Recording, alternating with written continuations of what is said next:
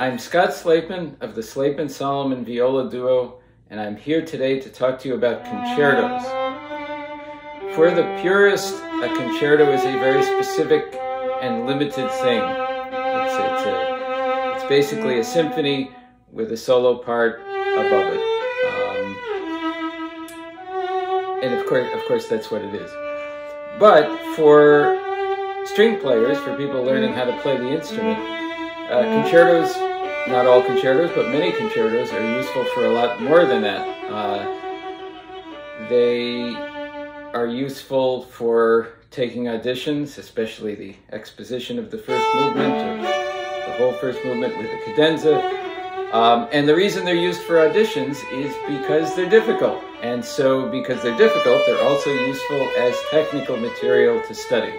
Again, this is not all concertos, but this is many concertos. And I think if you look at the most major concertos, if you look at what's used for auditioning for an orchestra or to get into a music school, a conservatory, you'll see that all of those are really difficult, and that's why they're there.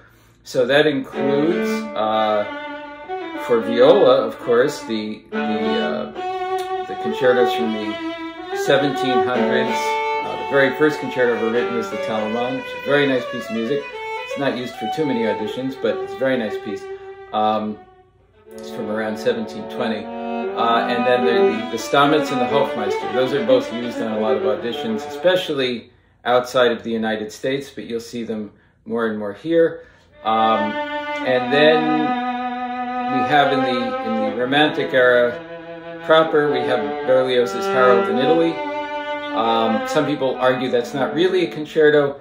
I think they're splitting hairs here a little bit. Yeah, it's a tone poem, but it's if it's not a concerto, it's 85% of the way there, 90% of the way there. Viola, unfortunately, does not have much written from the Romantic era, which is really too bad, because that's probably my favorite era of music. And of course I love the viola, so I wish we had more. But we do have some neo-romantic music written not much later than that. And two that you'll see, well, the Walton Viola Concerto, which is from the 20th century, is a great piece of music, and it's very romantic. Then there's the Bartók Viola Concerto, which is very Bartók, which has romantic elements, but it's not really only that.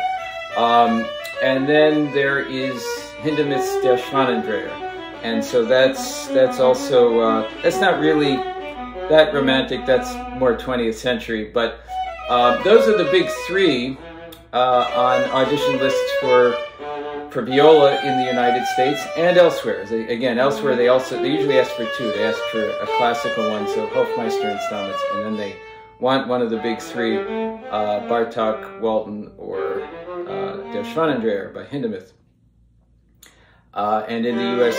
it's often just the latter category. But because concertos do serve a purpose in learning the instrument, I think it's perfectly reasonable to play violin concertos on viola, and many people do. I have seen published the Beethoven Violin Concerto for viola, the Brahms Violin Concerto for viola. My wife Tanya played the Bruch on viola. So this is a somewhat common thing, not played in public, not on a public recital, but on a school recital as you're learning to play, because it's great music, and it does teach you how to play the instrument. So I think it's within that context, it's worth borrowing. There are some that have made it to the concert hall. Lillian Fuchs arranged Mozart's Third Violin Concerto for the viola.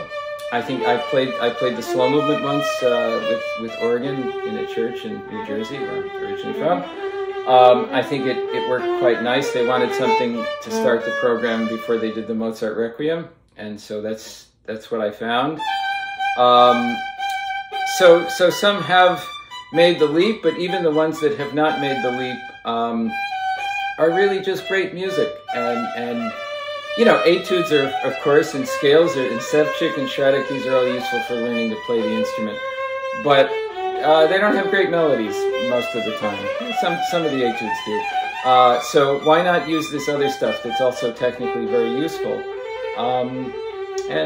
So you know, most of the stuff we practice doesn't end up on a concert somewhere, but it still teaches you how to play the instrument. Then there are cello concertos, and actually some of those are more often played in public on the viola than violin concertos. And the reason is because violin concertos are played a fifth lower, and you would have to rewrite all the orchestra parts, and that creates problems. But the cello concertos are generally played a combination of either an octave higher or at pitch, or some combination of all of that. But the orchestra stays in the same key, so you can use the same music. Elgar sanctioned his cello concerto to be played on the viola. I think Lionel Curtis got permission from him to do that. You'll hear that quite a bit. I've heard Shostakovich, I've heard Dvorak. I can't say I'm a big fan of the Dvorak, and I think it's such a cello piece, but Saint-Saëns cello concerto I've heard. So I don't think there's a reason to be limited. There's a ton of great music out there, and if you love Romantic era music like I do, and you love the viola, and you want to learn how to play better, all of these things sort of converge, and you've got a lot of great music that you can work on.